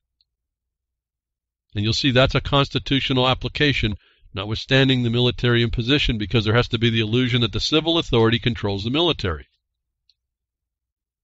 How this is coming out is very interesting to me, but it is, and it's evidence of what I've been telling you that you can do, it can be done, and they're doing it here in New York City. They have a problem with this stop and frisk, and they're saying you need to record people's explicit consent. Why? Because to do that enforces the Republican form of government, where the consent, the governed are by consent. If you haven't quite got that part, this fulfills that actually. I'm not looking at how they're going to get around it here. What I'm saying is that a government stepped up and said, no, we want to hear the explicit consent of the stop and frisks because we don't agree with your ability to do that the way it's been going down. And I'm hesitating to read this. I would like to read a little bit more, but again, time willing, I guess. You can get it in the Blogcaster. This is what I just wanted to point out. New York City is making a law that requires explicit consent. If you don't have these things now, the way this has turned since 9/11, if you don't have all these things in the policy book now that are the enumeration of all the things you patriots think and all you constitutionalists and all you people that are anarchists that think there's something wrong, if you don't have your constraint, reasonable constraint placed into these policies, you can expect it to continue and get worse.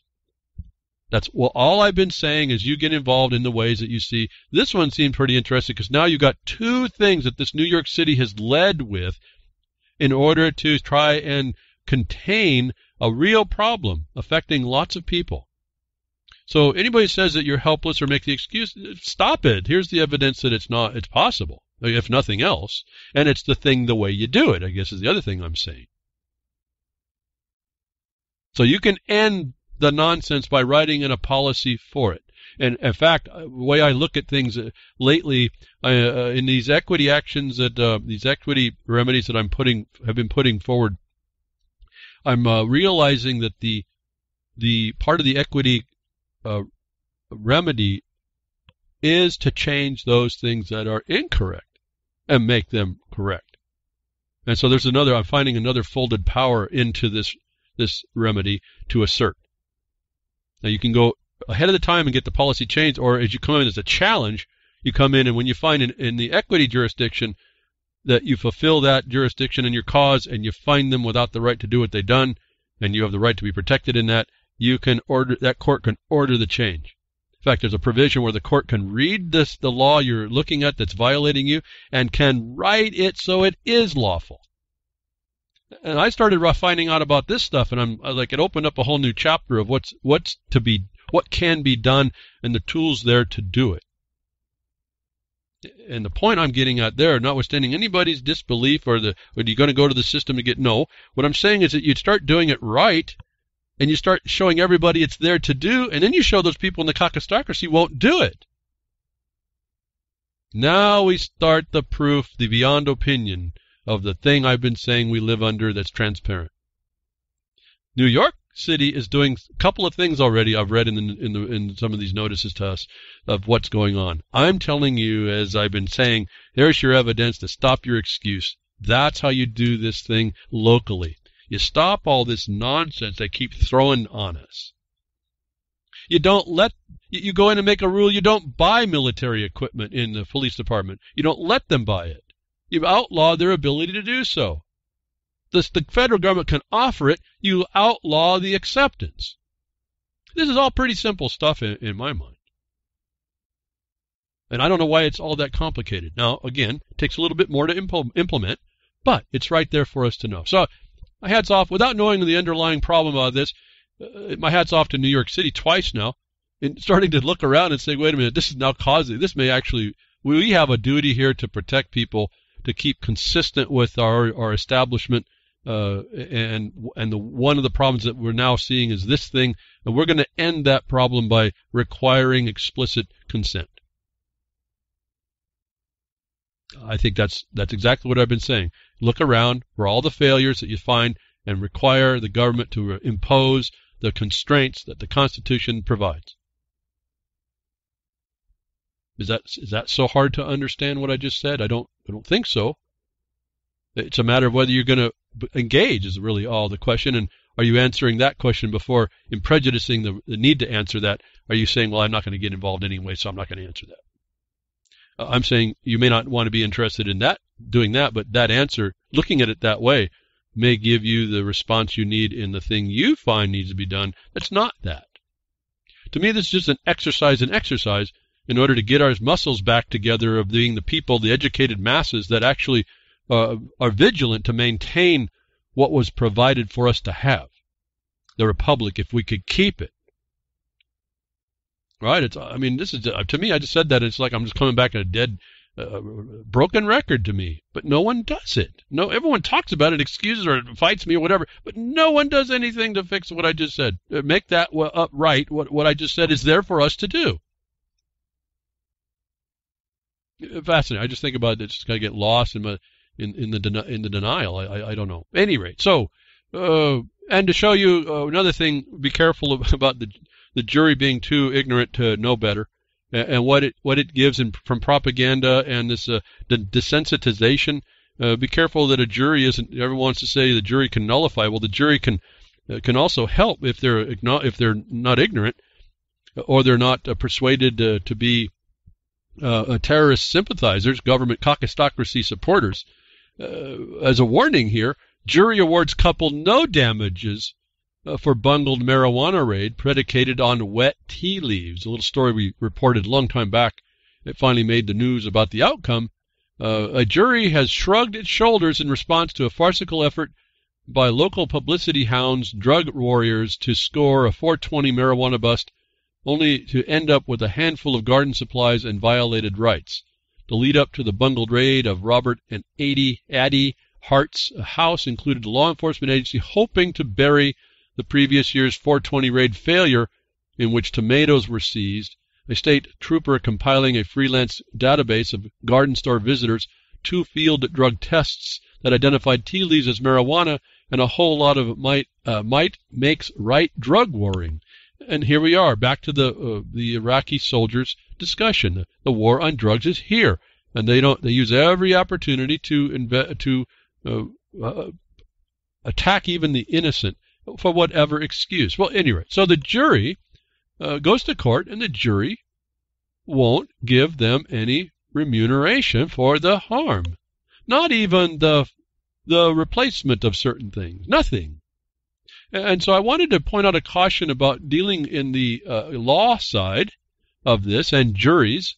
We are a society that may not be so intelligent anymore about how to really parse through what this is, combined with the bar-ass gatekeepers who will constrain a discussion so that it's harder to find what you need to do as a jury within the context of this case. Now, so I won't read more of that. Just understand that those people who got their house raided for no good reason, on literally tomatoes and the false test again comes up relevant here. Their appeal courts actually said those chemical tests are not good. They're still going to be used, so that's a problem. You need to go in there and say that those tests, you got to get it outlawed. Those tests are outlawed. They use them to gain the reasonable belief that there could be something there, but they were based on a false return, a false positive, which gave the probable cause. Well, to me, that's still a trespass. I don't care how that all works down. I don't care where you want to put fault. Try not to find fault. It doesn't matter that a jury would not find fault. A trespass requires no fault to be found. And so my thought turned to here as an addition to the report here, that a jury may not help you, is there's these other remedy. You got the law side and you have the equity side, what I've been telling you to start looking at as well, for remedies and lots of things. My thought is the trespass, now they have the proof that they can't get a remedy for the harm, the injury that was caused, the irreparable harm that was caused, and that's the jurisdiction of equity to resolve. The trespass doesn't require a harm, and it doesn't need, and equity doesn't provide for juries. That when they got this, they prove they have no adequate remedy at law, the jury, the case, the jury, the trial, however it went, and they should now file, or I would consider, I haven't looked at all this, so take this with a grain of salt as far as the application, but to consider filing an equity action for the bare trespass, the irreparable harm caused thereby, the lack of remedy at law, with the requirements, that the whole of society would be benefited from not having the cops stepping in and breaking your stuff up and then leaving the homeowner or whoever it is, the property owner, to deal with a trespass that is on it, that by definition is against the law. You can't even defend against that. You petition for a remedy in equity, not inequity, but in equity. And inside the equity remedies, you can get given, again, the judge is there to do so. You come from the power of the rights of the land that you have to not be trespassed by anyone, again, exclusive against the whole world, as this is supposed to work out, if you prove it in your case, which should be right up front of your petition, that this is the property you hold to this level of protection, and the state court's obligated to do that for a couple of reasons. You lay those out as well, that in an equity case, action, I guess they call it now, you can get the judge to decide for the remedy that you now prove has no remedy at law. This case right here seemed to be right on top to do that. So just if you read the story, yeah, it sounds like a big nasty thing, and yeah, they have to go through another option if you think that what I said is an option, and I think it is, constructed correctly. They have another attempt by way of the equity side of the court, and this is where the law provided no answer. There was no law that gave them protection, notwithstanding they were never supposed to suffer the trespass. Again, the point being, trespass doesn't require liability. It just requires the occurrence of the trespass, and then you're right to not have it happen. I guess that's part of that as well. It sounds like it's included, but you have to develop that you had the right to be, what they did was the trespass. And so just lay that out. I didn't like hearing about it all. They just pointed out the frivolity at some level of these juries, and be careful of not thinking you have a slam dunk case, even with all the evidence that should have said that this shouldn't have been a zero return, that equity should step in right here. And I think they have another attempt if they were to choose it. And if they're, as I would conceive this as well as I think about it, just to add more on the record here for you all to hear, and I'm really hoping some of you know about this. You can go back and talk to them at some point. Somebody knows these people to go offer this as a suggestion. Consider the underlying power of the land to the conveyance from Congress cannot be overridden by a state. And then this actually came in the RLM chat with a discussion on court case. The power of Congress to dispose these lands by their conveyances is absolute, and the state can't create any involvement either. But the equity should step in on the bare naked trespass. There's no culpability required to be shown. It's just you show. It's kind of what the government does to you. Did you do or did you not do this in the tax law? That's what you do in equity. It's an equity action, what that is, and you just have the right to answer to it. That's it. And if you constrain your petition to that, there's nothing they can else wise to do, and you've pretty well got them in the point. Now, the equity remedies are quite extensive anymore. In fact, I'm beginning to find a problem with confining. It looks like the law remedies are bleeding over, even though you have to speak to them a slightly different way. What's available in a law is available in equity, but for a different reason, and you have to know what those reasons are and preface the demand of those in that way. So pretty fascinating as I get deeper into these equity actions, remedies, in particular the injunction. Well, you have the writs of mandate. You have all kinds of stuff that come to bear in a court, and it doesn't require the jury, and then the judge is now locked into the law. And as I like to do it from the congressional disposal, they're locked into the obligation as a trustee to uphold the protection of the state, and that can be put on them as well. So there's a whole lot I just told you. I'm dealing with doing all that. I've been dealing with it for quite a long time. It's coming a lot clearer as I deal with it more. As I told you, the more you work with something, the more proficient you get, the more comprehensive your understanding on it, and it becomes certainly less foreign to any of us that do any of this in protection of being that vigilant people that we're protecting or attempting to protect ourselves against the piracy that's come on us, or the militarization that's come on us. It's another way to get around. There's another, again, this is a remedy around the law, around the ignorance of the people, as I see it, which is pervasive and no judgment, just the way we are at this point. Another caution, again, I've told you be careful. Again, this seemed to be the week of confirmation. More reports of things that I've told you. This is just look out, be careful, anticipate the future, folks. Don't step into these. Don't willingly or absently or through excuse step into these traps. Community horrified as cops kill upstanding unarmed citizen traveling to a spiritual retreat. A lot of loaded words in there. And I find this happening with the Free Thought Project. And I hope you read through that, but let's get to the point of it. Let me read a little bit here. Community members are horrified and searching for answers after beloved citizen Hutchinson, Kansas. So, Grammy Mary, it's in your neck of the woods. Watch out. This is not Kansas, Toto, not this one. This can happen to you anywhere. In this case, it happens in an interesting way through some other problem that develops right here, where he was shot and killed by a federal officer while traveling to a spiritual retreat. Tyler Miller, 51, was driving on a curvy mountain road in a Conino National Forest in Arizona when he lost control of his pickup truck and hit a large rock, according to the reported KWCH News. However, the details regarding what happened between the time Miller crashed and the time a federal officer opened fire on him are still largely unknown.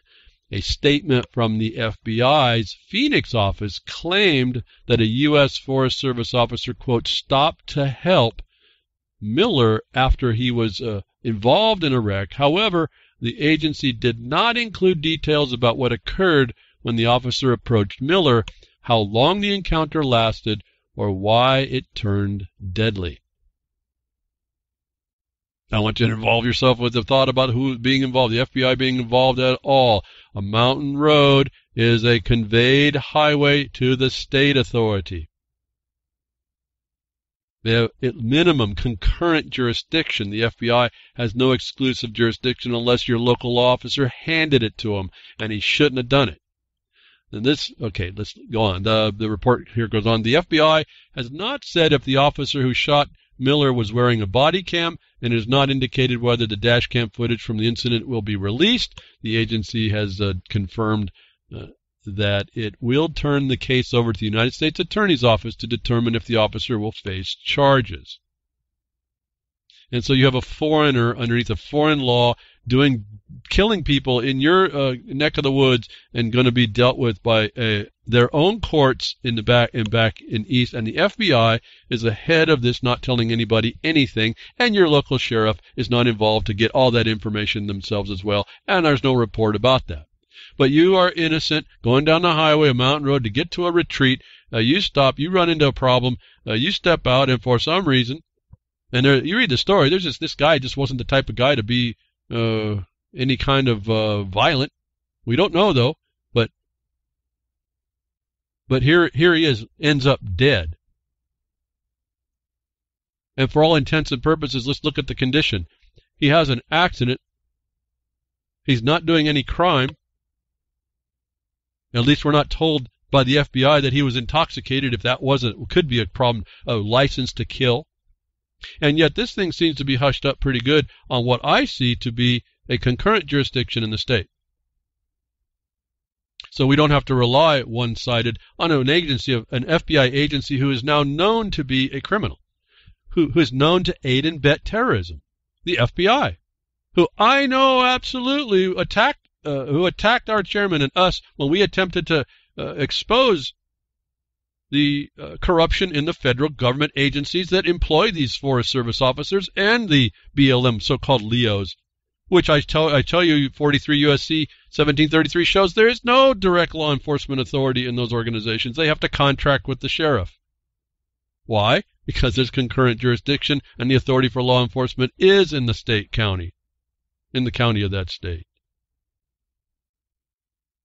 They can be witnesses, but they can't actually be law officers. What they do is they get contracts, and then they go to get the state, and they get certified as a cop.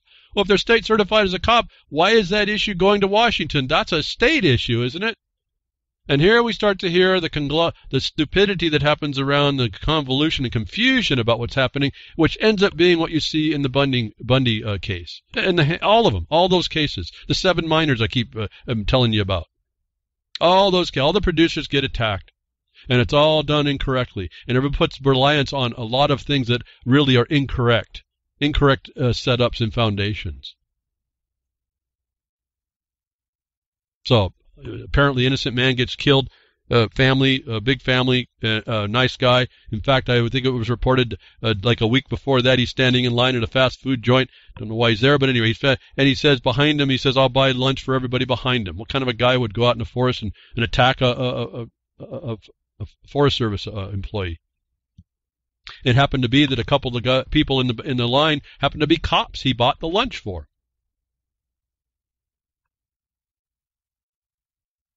I mean, when do we stop this nonsense here? But to have this thing picked up by the feds and moved over to go to Washington is completely out of line for me. It's exactly what the problem is here, and I hear no massive educated people holding against it. See, this is not the intercession. This is the obligation of enforcing the law, and this is the distinction I have in the problem with the Bundy issue. When he came out of after he was released, Cliven was released, and he says, "I'm not mad at the federal government. I'm kind of angry with my local government. They were supposed to step in." No, that's an intercession. You don't want to do that. Your property rights, the law supports that in the beginning. You don't have to worry about something else. They have a different duty. And when you give over that, you don't have a problem with the trespasser himself. You've given license to it. You've given up your whole position, as far as I can tell. And this is what we tend to do. We've forgotten to look at the jurisdictions accurately. And I've told you, where do you find that? The Eisenhower book of 1956, a 2-volume book. It talks all about President Eisenhower wanted to know, what is my jurisdiction here? What can I affect and how? And there's 4 jurisdictions on this land. And you have to know what those are and be able to work that out.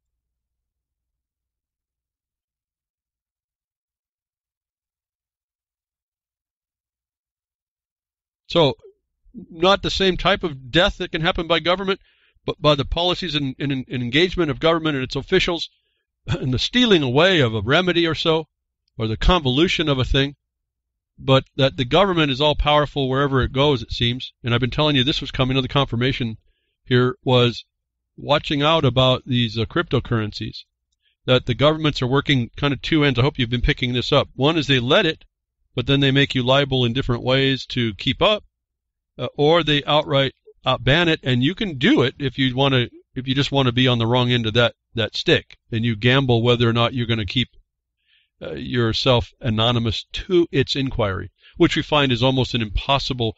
There's no shield against this with all the problems with the digital backdoors and misarchitecture that I talked about last week.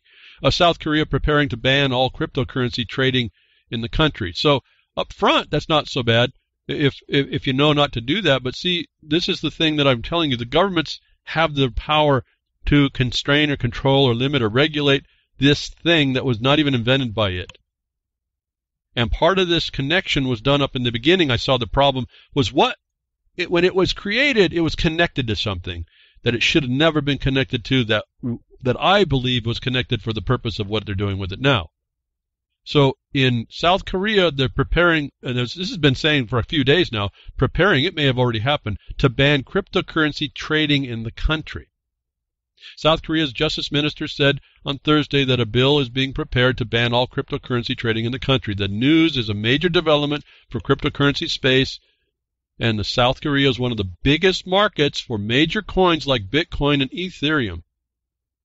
According to the industry website Crypto Compare, more than 10% of the Ethereum is trading against South Korean won, and the second largest concentration in terms of fiat currency behind the dollar. Meanwhile, 5% of all Bitcoin are traded against the won. I won't read no more. Just understand that South Korea is saying this is too much. The way it's working, we don't feel we want to enter into this. We're going to ban it. And then what they do is they ban you as a company or as a one that holds themselves out, or the ones they can find.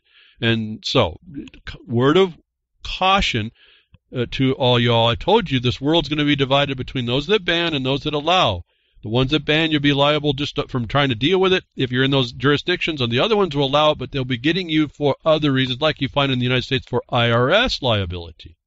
How they connected that IRS liability through the tax code is a wonder to me at one level, but I know why, and it's why it was created in the beginning, and it's really how they're doing it. And no one noticed that. And it's something else that the IRS did about what they call value and how they find it, how they determine it. That hasn't been challenged either, and it's not going to be done by me behind the woodshed to do that. But there's a different analysis that has to be done, and that has not been done. And so they win the day because they're the presumed authority. When you live in a country like that, you have to understand you're living underneath military force. And you know that's the truth. I don't have to go on about that. Now, what about that military force? What about utilizing all this invented commerce transactions, not in disregard of its actual original sourcing? At least on some of what I see. Again, you have to understand the lineage to the electricity as well before we get to the cryptocurrency as a thing. But notwithstanding all that, the way that the governments traffic is an interesting concepting that came up this week that I think kind of maybe slipped under the wire a little bit.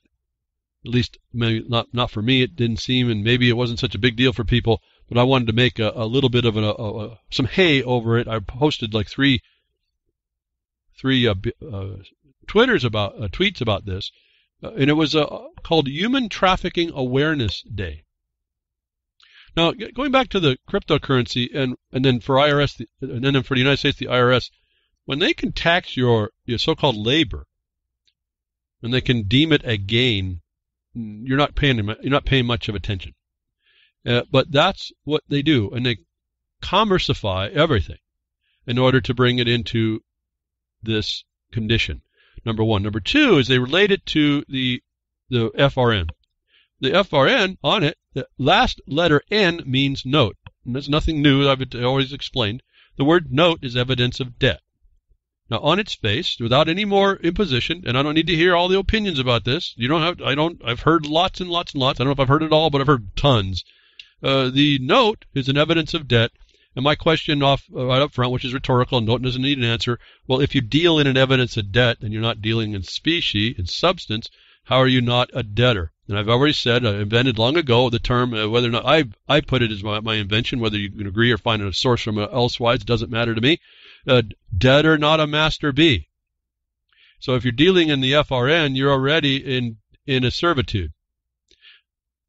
Now, the Human Trafficking Awareness Day became this big old deal about the United States government and everything that's going on and the international recognition that we should be aware of trafficking, human trafficking.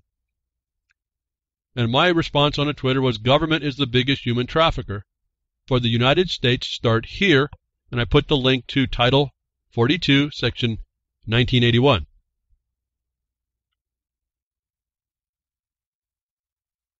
The rights of the citizen of the United States as the white citizen to suffer pains, punishments, penalties, fees, fines, taxes, and exactions of every kind.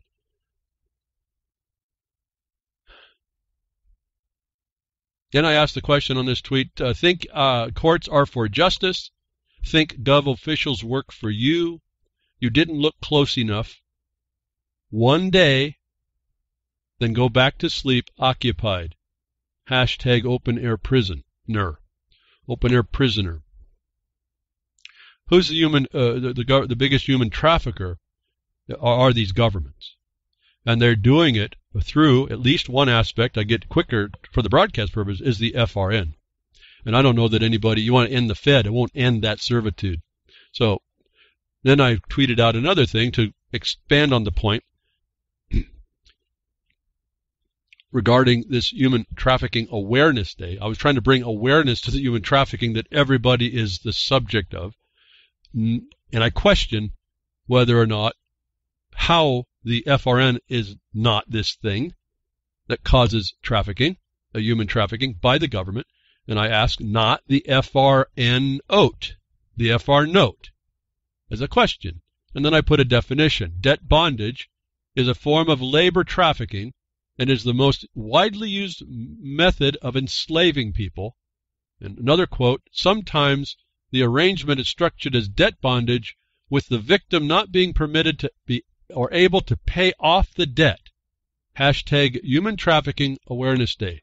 In the United States, are you able to pay off the debt that is evidenced by the Federal Reserve evidence of debt?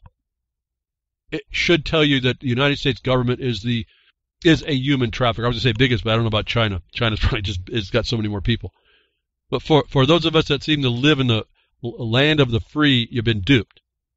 The fact that you use the evidence of debt to try and think you're paying for things is the transparent slavery, the shackle around your neck, the millstone around your neck, the debt bondage, the human trafficking victim that I think everyone looks way beyond. And I got this basic information. You can look on and on about this stuff.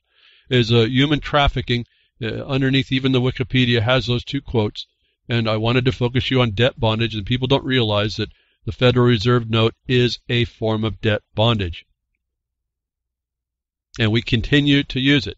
And that's what my problem was. They connect everything to this Federal Reserve note as if it's the origination of the work. Why the law of the land works so much more interesting, and why the minted money can't be used as an FRN note, but has to be on the ledger as an asset. So is your actual work in production an asset, and it's not a debt bondage.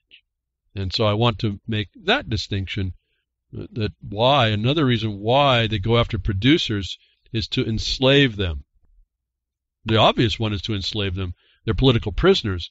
But if you can't work, see, Mother Nature provides, and you then develop what Mother Nature provides, you are not beholden to anybody for that. And the grants to do that stop the government from claiming so, is what I've been telling you on and on. So I found this my contribution to the Human Trafficking Awareness Day was that you're all being trafficked as animals.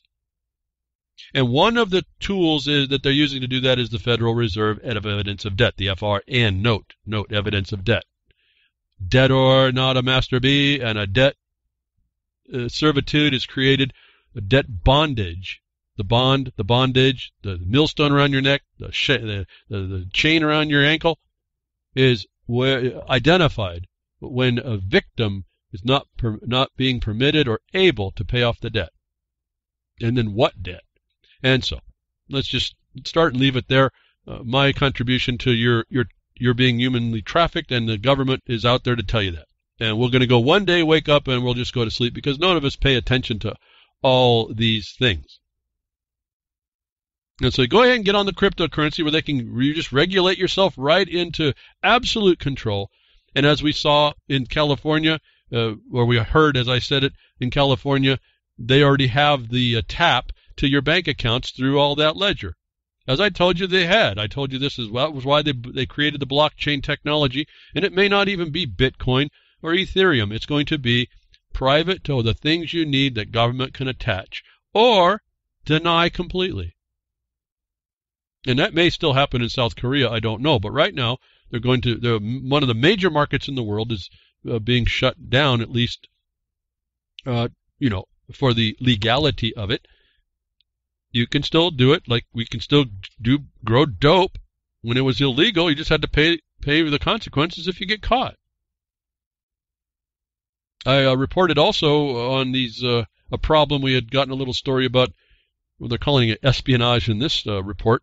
That we got report again in this internet connection and the cryptocurrency and the iPhones and all your connection through these digital devices. One of the devices, the silent weapons of quiet wars.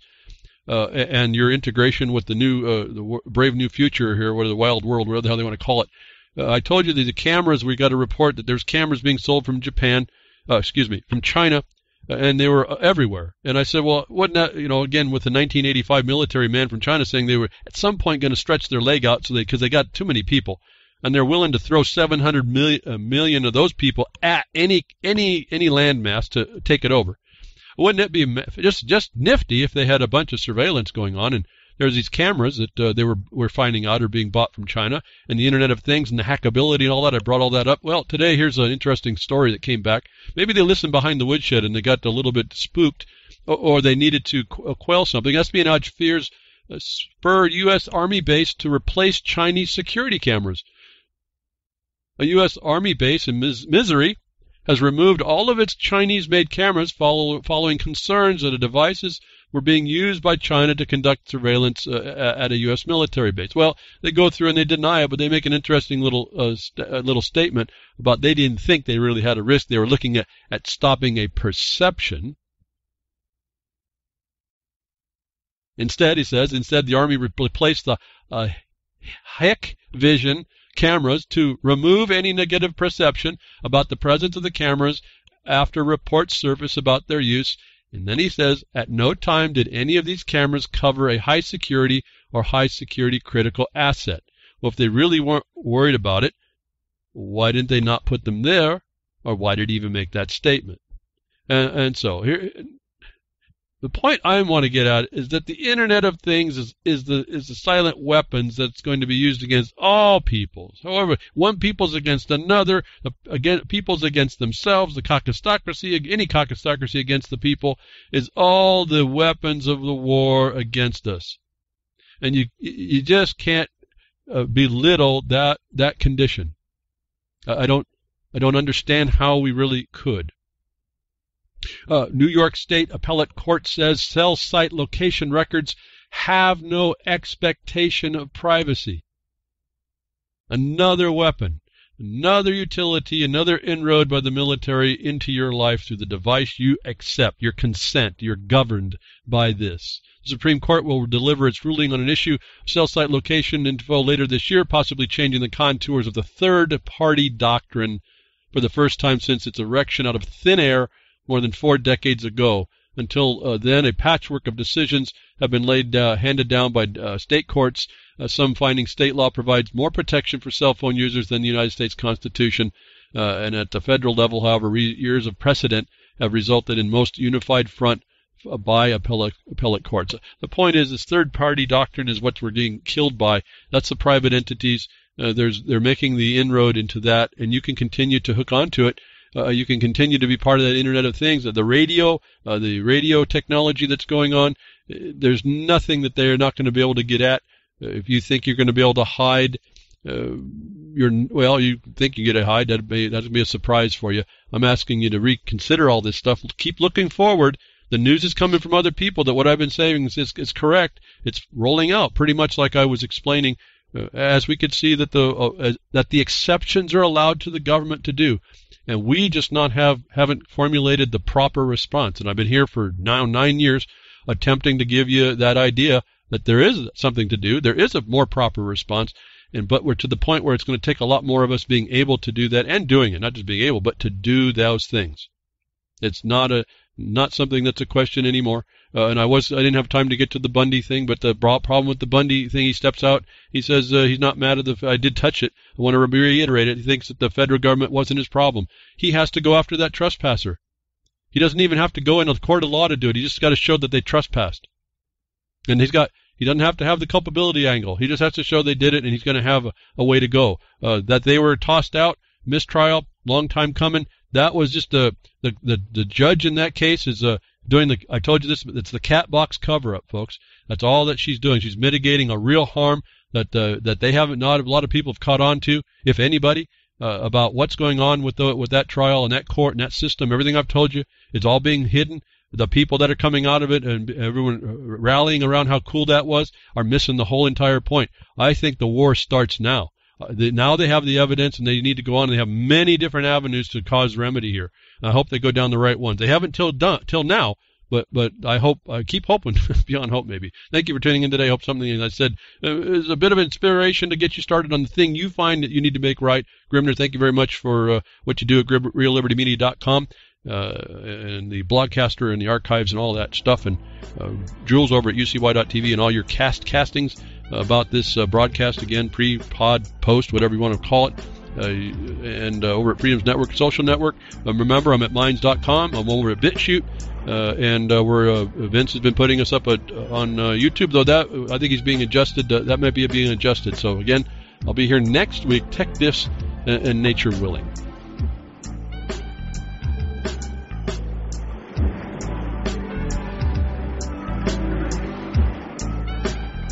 Well, that's another lesson. I hope with today's information you can take it to those that misbehave.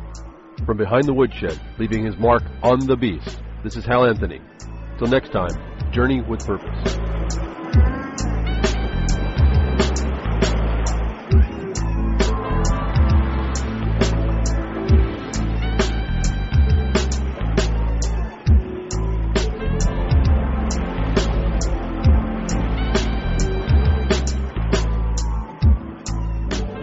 So that's what opening up a can of whoop-ass feels like. Son, you just opened a whole case of whoop-ass.